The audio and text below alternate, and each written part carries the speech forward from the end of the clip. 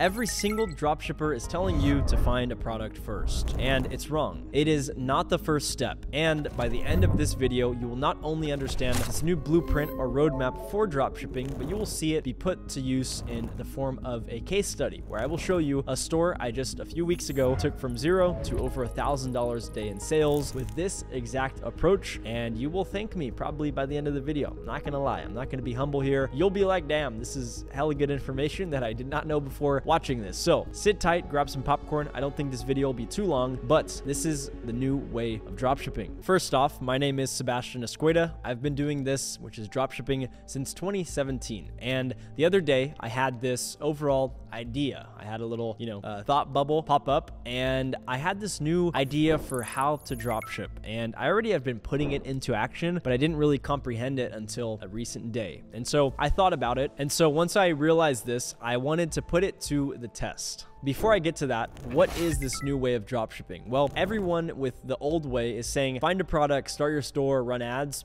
Wrong. You need to first understand who you're selling to, then you pick a product, then you build the website, then you run the ads. That's all it is. It's instead of just saying, I'm gonna, close my eyes and pick this niche, you say, okay, I'm gonna understand my customer and I'm gonna do a lot of research, figure out who I'm selling to. That way, doing everything becomes a whole lot easier. All the gurus who are telling you to find a winning product and then build a website, whatever, they're telling you this because they already understand what a winning product is. So I put myself in your shoes and wanted to take action on this blueprint. And instead of finding a product, I wanted to understand a niche, figure one out, and then try to sell in it. That's pretty much all I did. I went on TikTok. I started honestly doom scrolling a little bit for like 30 minutes. I stumbled across this niche of vintage. They have vintage clothing, vintage photos, just like overall people living in 2024 trying to be vintage, which is a little odd to me. I think, get with the program, but to each their own. And so I saw vintage as this new little niche that I was discovering. I saw Abercrombie. They started to sell a lot of cool vintage style clothes. The reason this niche appealed to me is because it fit into this criteria that I've created, which is the niche has to be passionate. I don't want to sell a product where the audience isn't passionate. Number two, I wanted to sell something that had broad appeal. Retro niche is pretty damn big, and so I figured I could sell a ton of products in this niche. The third one is disposable income.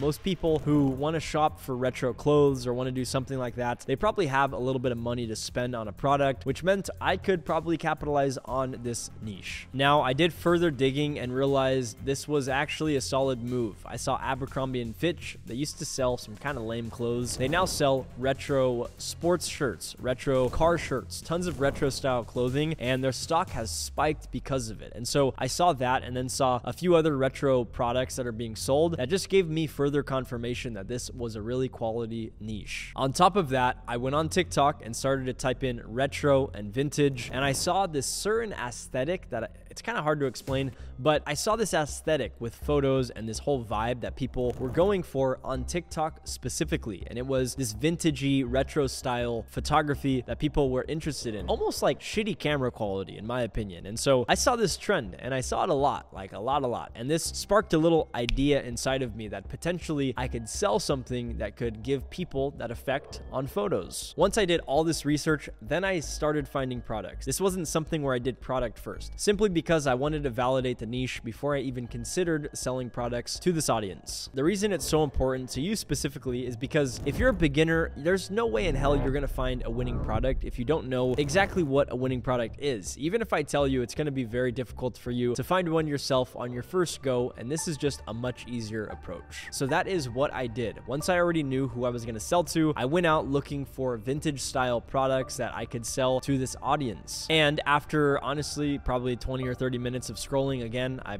got distracted a little bit. I found this cool vintage style camera. It didn't look vintage, but the photos it made were very vintage style. And by vintage, I honestly just mean like low quality, but girls were eating that shit up on TikTok. So it was a good move. I saw all the comments. They were like, oh, this is so sick. Where do you get it? And I was like, damn, this is probably a pretty solid product to sell. At this point, I kind of knew it was game on. And I knew that because I already knew who I was selling to. And that exact audience was in the comments of this product product I now found. So it was very easy for me to put the two and two together because I did the research first. How is this different from the old way of dropshipping? It's very simple, and I'll keep getting into the case study. I just want to make sure you guys understand what I'm saying. So if I were a beginner and I didn't know what I was looking for and just started looking for products, maybe you find the vintage style camera and you try to sell it, but you don't make your creatives the best because you don't know who you're selling to, and you don't make your website the best because, again, you don't know who you're selling to. So for me to find this camera was perfect for me because I already knew the vibe I was going for, and this product fit perfectly into it. And so when you guys approach dropshipping, try this exact approach. It's simple, and I will explain in a second how well it paid off because it did actually really, really well. After this all happened, I generated a store with an app on Shopify. It builds your whole entire store, and I made the store, and it was done in like a minute or two. And then I started working on creatives, and literally all I did was just download some off TikTok, edit them up a little bit, made them a little more salesy, combined a lot of different videos, and had 5 individual creatives to run ads with. After that, I scheduled some ads and let the product run. And day one actually did pretty darn well. I kept running the product and kept scaling it with ads. And over the course of like a week or two, we got it to over $1,000 a day, generating around $250 to $300 a day in profit. And this was like just a little test. It wasn't even something I was that focused on. It required like none of my time. I just fulfilled orders and ran ads. And so it was just so clear to me that this is a really easy approach to dropshipping. Honestly, in a world where like everyone's telling you right now to, find a product first and then set up the website and then run ads, like it's bullshit. I'm gonna be honest. It's a bad move. If you're gonna try dropshipping, this should be the only way you approach it from a strategic standpoint, where you want to not only test it out, but you want to get knowledgeable in one specific niche specifically. That's what I really like about this new way of doing it. Let's just say 2 people start dropshipping, me and you follow the old way, which is finding a product first, picking random products, and then I follow this new way of doing it, which is hyper focusing on one niche, knowing who you're selling to,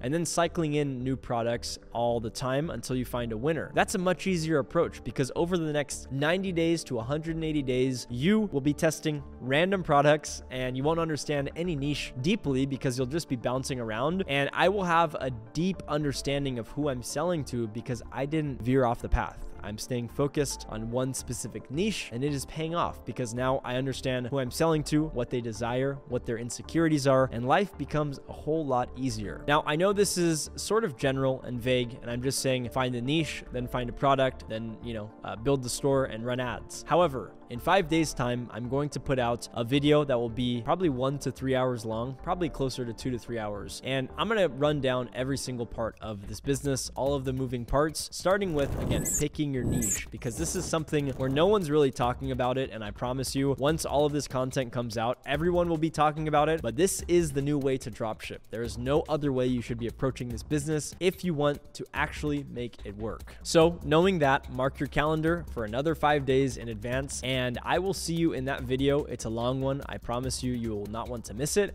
But yeah, mark your calendar, 5 days. I'm going to have a sick ass video out going through exactly this. And it's going to be start to finish, from starting your store out to scaling your team and everything in between. And that's the only free course, the only course you should be watching right now on dropshipping, because every single person is making videos and they're missing the first step. If they're missing the first step, they might be missing another step and they might be misleading you. And how would you know? Because you're a beginner. So with that in mind, please take note of this. Understand there's a new way of doing it, a more efficient way of doing it. And I want you to have the tools needed in your tool belt to build a pretty sick foundation and house for yourself in the future with dropshipping. So with all of that said, this is the new way of dropshipping. I hope you are ready to learn everything, and I will see you in 5 days.